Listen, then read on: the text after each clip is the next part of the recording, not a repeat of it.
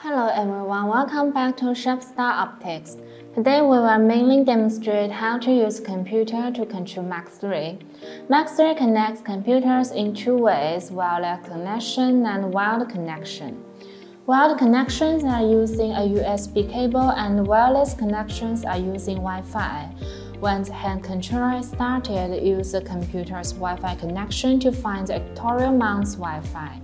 Usually, the factory setting Wi-Fi name is on step.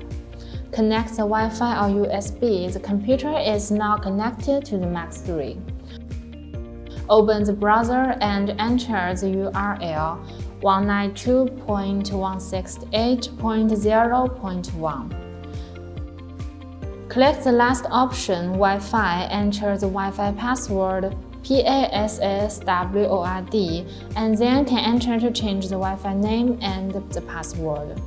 We recommend changing your Wi-Fi name and password before using MARKIII to prevent others from connecting by mistake.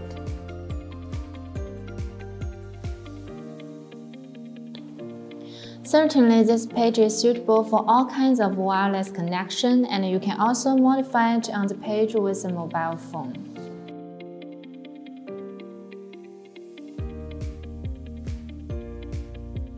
Download Ascomb driver and Ascomb software from the official website before the first time use mount. I will put the link at the bottom of the video. If your system is Windows 10, you need to install these two drivers, and if it is Windows 7, you also need to install this USB driver. Here we will use a NINA software as a demonstration. Open the NINA. Choose Telescope.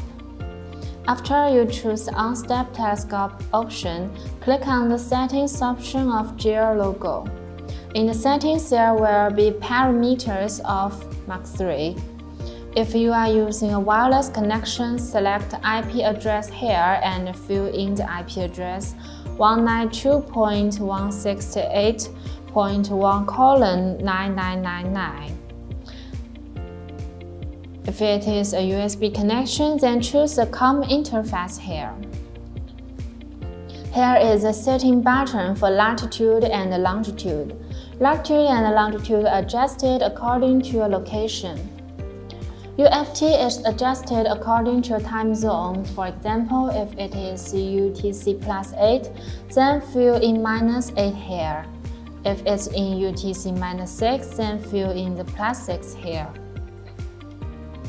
Here it says set date or time on connect. You can tick it to synchronize the time of the editorial mount with your computer time. The following restrictions cannot be adjusted. You may just choose default. Click OK. Click Connect to connect the mount.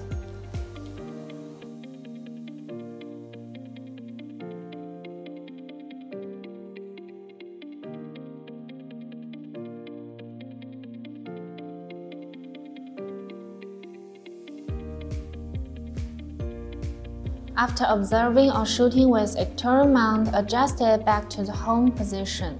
Go back to the page of mount, click Home to go back to the home position.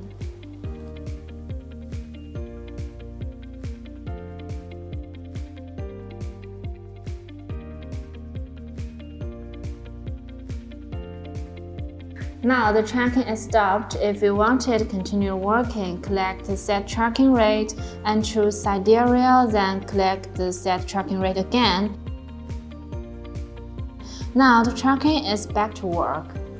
Let's have a look at how to connect PHD2. Open PHD2. Choose the connection equipment. Choose on-step telescope for the mount. In the same way, click GEAR setting and then click to connect. Now PHD2 is connected to MARKIII. Open the advanced setup. Select the random mode in the Dither setting. Tick the Use multiple star in the guider settings. We recommend the minimum movement distance of MARKIII to be set between 0.01 to 0.1. These parameters can be used as a reference to achieve the best guiding effect. Later we will have more videos on how to use the MARKIII. Thanks for watching.